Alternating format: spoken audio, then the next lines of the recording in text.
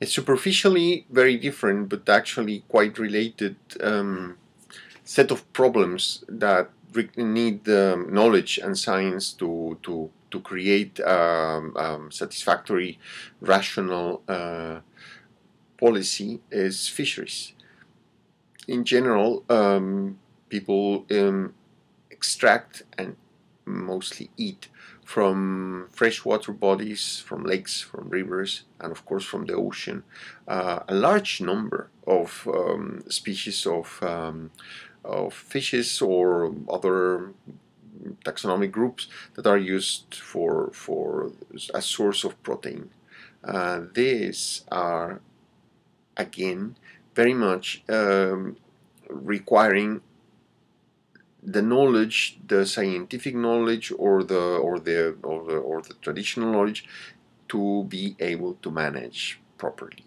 Um, the amount of species that are being depleted by overexploitation is huge, mostly in the northern hemisphere of the planet. And the curious thing is that a lot of that is supposedly backed by scientific knowledge. That knowledge has been clearly insufficient and in some sense mistaken, and we still need to learn more about how complex ecosystems work before we are in a position to make full use of them in a rational way. But fisheries is another area where we need to know more about the workings, the species involved, and their population dynamics in order to be able to do exploitation of those resources in a sensible, rational, and sustainable way.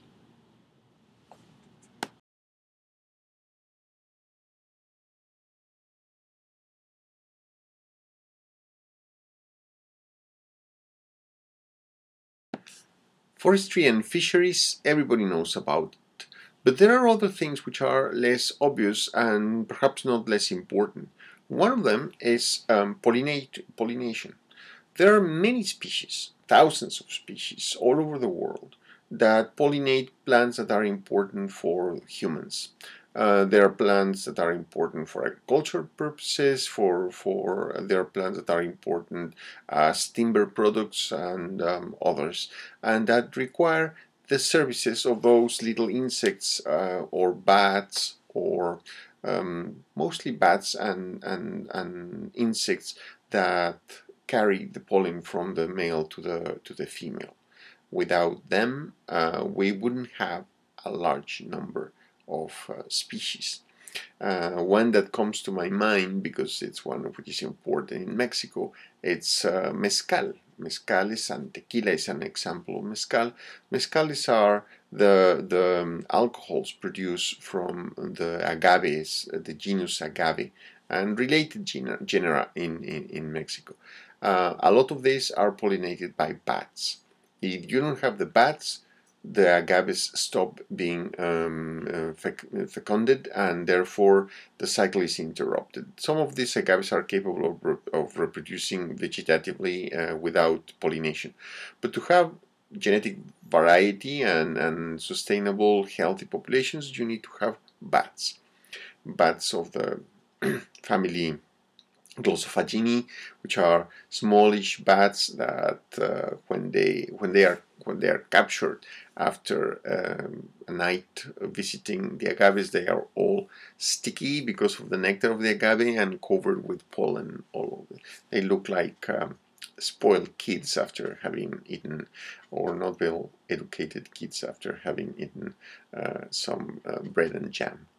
But anyway, there are thousands of species, and we need also to know what species are those, where can they be found, what are the sizes of the populations, are they really pollinators or are they just visitors of the plants.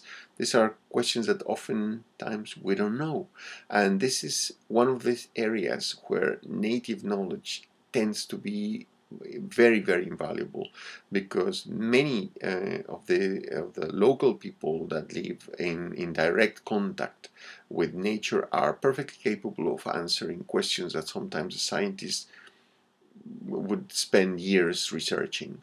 I have seen that specific situation in a forest in Quintana Roo in Mexico, where the Maya peasants knew very well what was the role of a big Chilocopa bee in pollinating certain trees. They knew it. They knew it perfectly well without the need of performing experiments, just because they have been there around forever and they observed it. Perhaps their parents or their grandparents raised the point to them, whatever. But a thing that for a scientist may require a long time of setting up experiments, if you are capable of communicating with the local people, they may be able, perhaps not always, but oftentimes, to give you very valuable information about this sort of thing. So pollinators, it's another area where biodiversity knowledge is required in order to establish good decision making at all levels.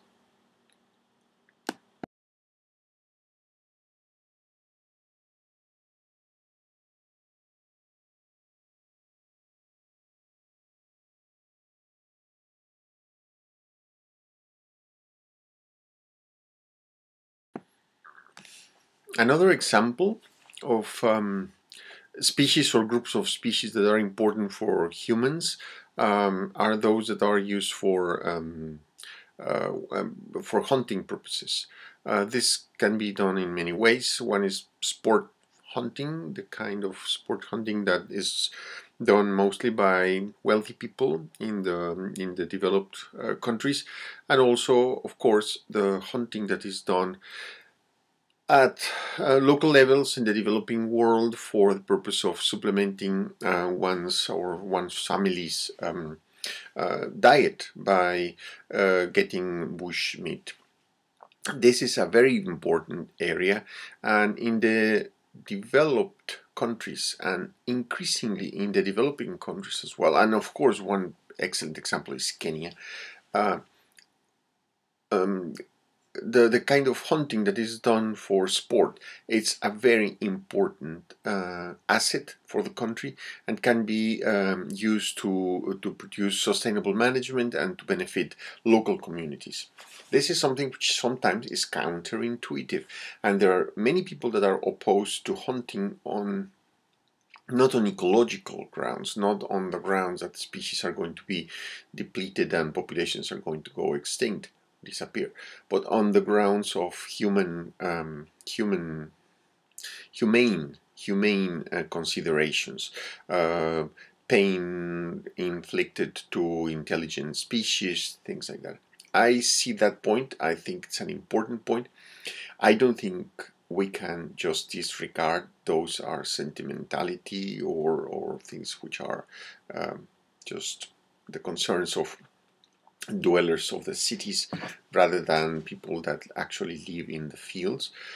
We have to take that into account. But on the other hand, it's absolutely undeniable that well-organized hunting performed properly, taking into account, again, the knowledge, the science, the information about population sizes, how sensitive is the entire population to culling of the different age groups, whether you can kill just the old males or the post-reproductive specimens, or what's the effect of killing a male or a female, depending on many complicating circumstances. That information can inform very successful management. Again, I will be presenting later examples from my own country, which are really astonishing, on how a well-informed hunting policy for certain species can provide huge benefits for the local communities as well as for the national government.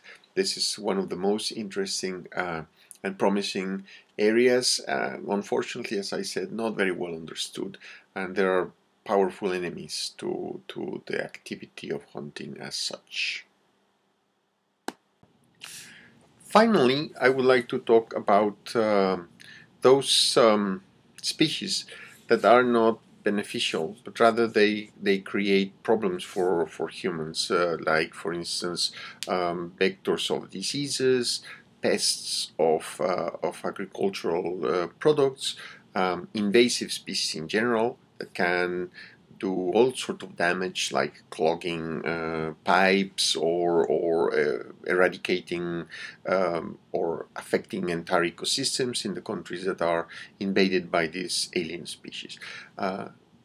This is a huge problem in many countries, and dealing with that problem requires a very extensive database of knowledge. It's not just, in these cases, in the case of invasive species, it's seldom that you can resort to local knowledge, because oftentimes these are species that come from places far away that are a novelty for the local people, and it takes time to develop the awareness, the knowledge, the experience to deal with this kind of species. So these are always there have been invasive species, because there are many ways that a species can move from an original area of distribution to another. But modern life and modern commerce has enhanced the movements of species from one place to another horribly, terribly, well, really very significantly.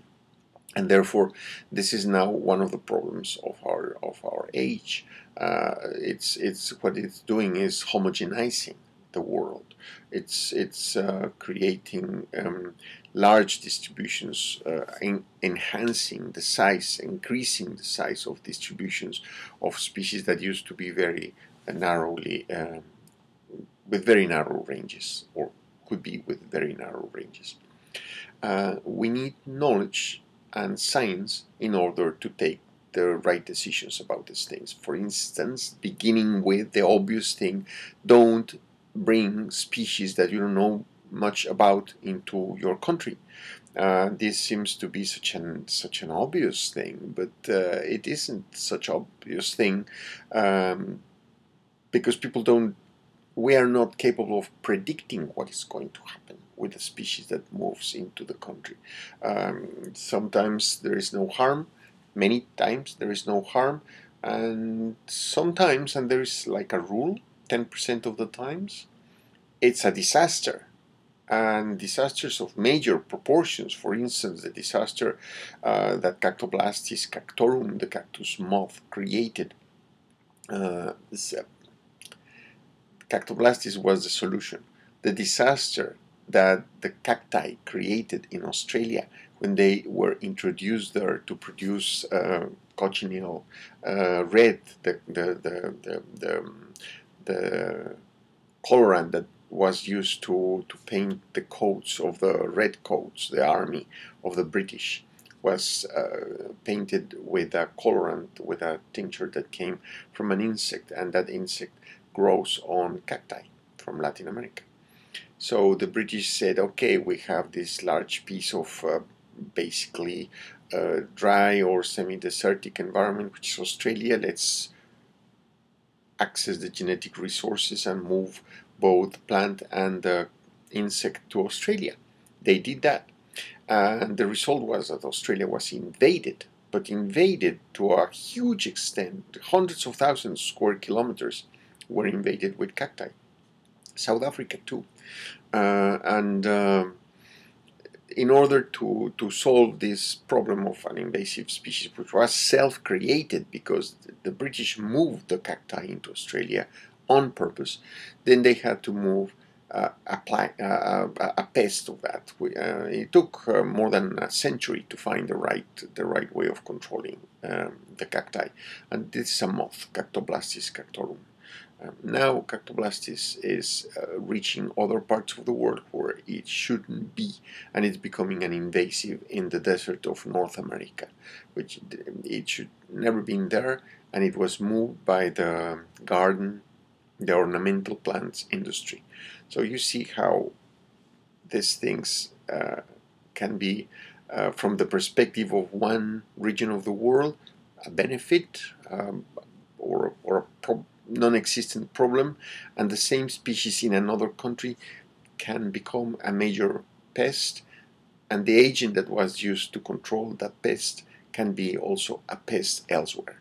So it's a very complicated thing, and the more knowledge we have about it, the better. We need to be very well informed about these things. Again, an area which is strictly related to biodiversity, but where the aim is not to prevent a species from being extirpated or disappearing.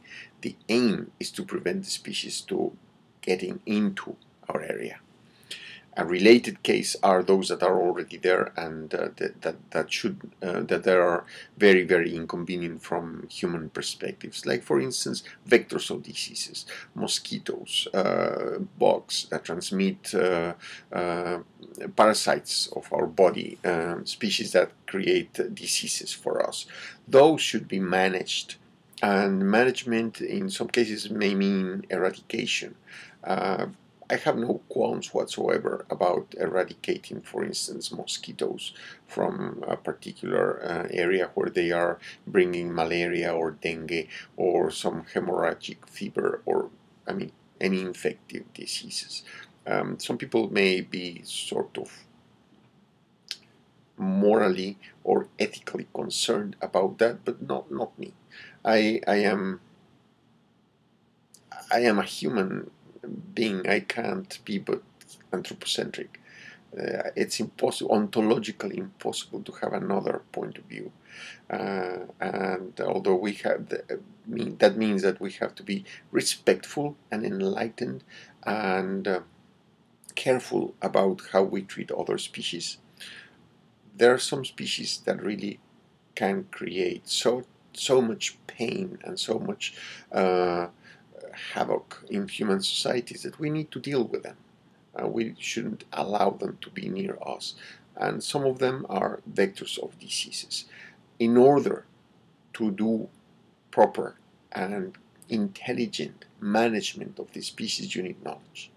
You need to be able to inform the decision takers about whether there are, for instance, alternatives to widespread spraying with horrible venoms like DDT. I mean, DDT kills, no doubt, mosquitoes, kills also many other things as well. And we need to find ways of dealing with the mosquitoes without creating havoc with other ecosystems. This is very serious and an excellent example of why we need to have good knowledge in order to influence, to inform a policy which makes sense, not just from one narrow perspective, but from a wide variety of perspectives. Some of the best examples of biodiversity knowledge applied to policy can be found in the areas of invasive species and management of vectors of diseases. And I will mention one example later in this series of presentations. During this morning, I have used the term many species many times, and some of you may be wondering whether are there really that many, or how do we know? Well, I can't give you numbers for the entire world, but I can give you numbers for Mexico. And to my right, there are a number of figures that CONABIO, which is the Commission of Biological Diversity of Mexico, compiled for a long period of time.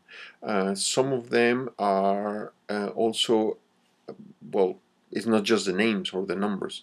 There are very large volumes of information, for instance, about medicinal plants. The medicinal plants of Mexico, there is an encyclopedia of medicinal plants of Mexico. There are web pages for the medicinal plants of Mexico. There are all kinds of papers published. There are databases about the chemical compounds inside them, and so on. It's very extensive. The same thing with the fishery species. There is a thing called a National Fisheries Chart, which is a compendium of the information about the species that are used in the fishery industry in Mexico, and so on. So it's really thousands and thousands of species in mega diverse countries. The need to have the right knowledge, the right sets of tools to take intelligent decisions in countries with high biodiversity is dire, is very, very acute. This is what we want to talk about in the remaining lectures of this series. How do we mobilize that set of information that is available, or rather the sets of information, the kinds of information, all the way into changing policy. In the next talk, I'm going to talk about what policy may mean for us scientists trying to affect it. Thank you.